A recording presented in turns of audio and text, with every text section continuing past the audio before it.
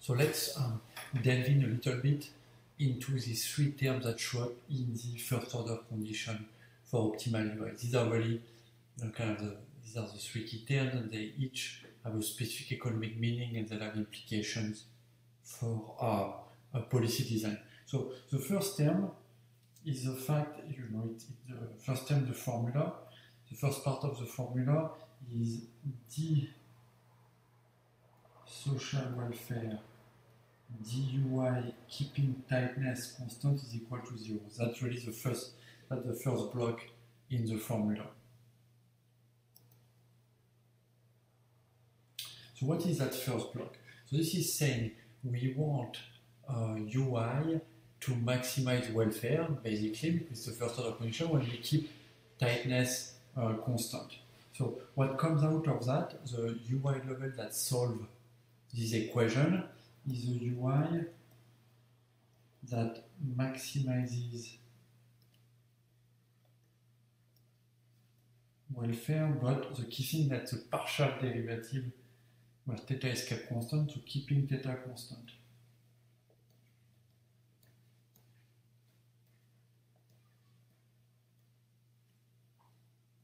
This is our first term. So what is that? Well, this is a kind of an optimal policy, but that omits the response of tightness. Okay, and so that's basically the optimal unemployment insurance in a what we could call a partial equilibrium setup, so a setup that keeps tightness constant, or you could call it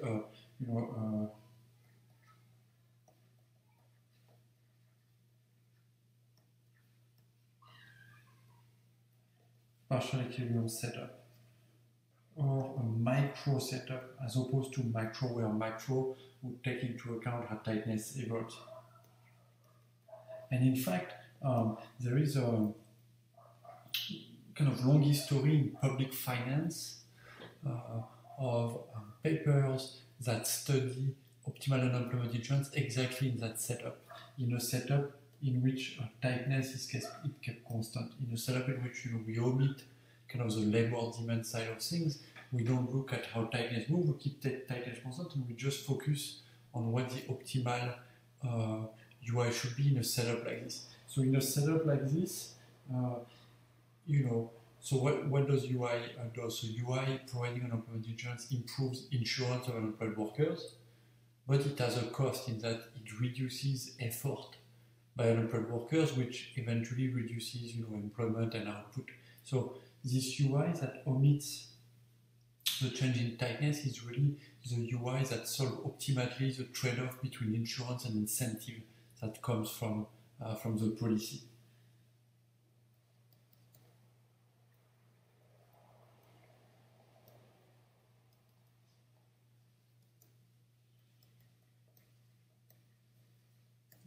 So it's a UI that solves optimally the trade-off between incentives. So here, incentives that UI gives is that if you give more UI, you have a cost in terms of incentive. People search less, so output is less. And insurance. If you give more UI, you insure unemployed worker better. That's a good thing, And so that UI that solve this equation, the social welfare, the UI keeping theta constant equal 0, is a UI that solve optimally the trade-off between incentive and insurance. And so that's this UI level has been studied a lot in public finance. This UI is given by a public finance formula that we call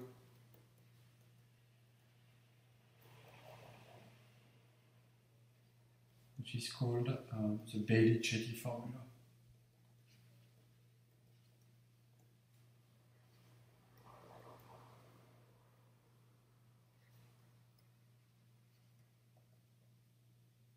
After the two main researchers who developed it, Baily in the 70s and Chetty in 2006, kind of updated the approach.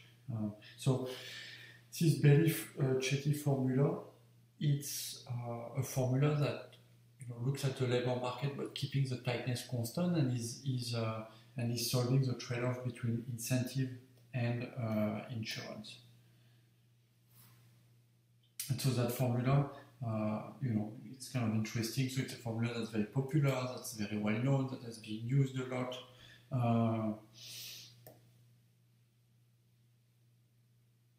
The key thing to know about this formula is that this formula gives the optimal generosity of UI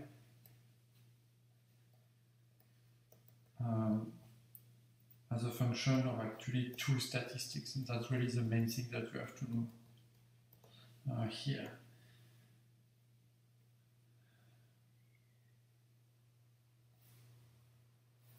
So what are these two statistics? The first one is epsilon small m, the micro elasticity of unemployment with respect to UI. And the key thing here is that when the micro elasticity is bigger, so what does that mean? That's when an increase in UI has a bigger negative effect on effort than optimal UI is smaller. Okay, so when we see that UI has a big disincentive effect on search, then we want less UI. Okay, obviously, we're solving the trade-off between insurance and incentive. Here we're saying when the microelasticity is large, it means that the cost of UI in terms of incentive is large, so you want less UI. And the second statistic that plays a big role in that formula is basically the ratio between the marginal utility of consumption.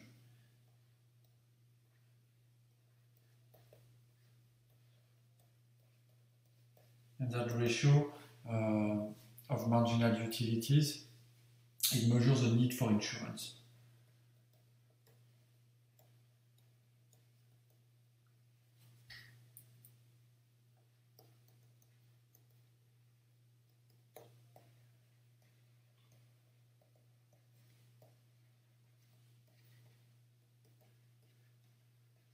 So essentially, if these two marginal utilities are the same, it means that unemployed workers and employed workers, they value consumption the same. So in that case, there is no need to provide any insurance. If the marginal utilities are very different, and so in particular, if the marginal utility of an unemployed worker is very large, it means that they value consumption much more than employed workers. So you would want to redistribute consumption away from employed workers who don't value it much, and towards an unemployed worker who value it a lot. So when that ratio U prime CU CE over U prime CU goes up, so of course that ratio, because the consumption of the unemployed is always less than the consumption of the employed, the marginal utility of the unemployed is always more than the marginal utility of the employed, so that ratio here is always less than 1, but when the ratio goes up, it means it gets closer to 1, so I should say this is between 0 and 1, the ratio of marginal utilities. That's because unemployed always consume less than the employed. When that ratio goes up towards 1, it means that in fact the consumption of the unemployed is closer than the consumption of the consumption of the employed. The marginal utilities are closer. In that case, it means there is less need for insurance. So then optimal UI is also going to fall.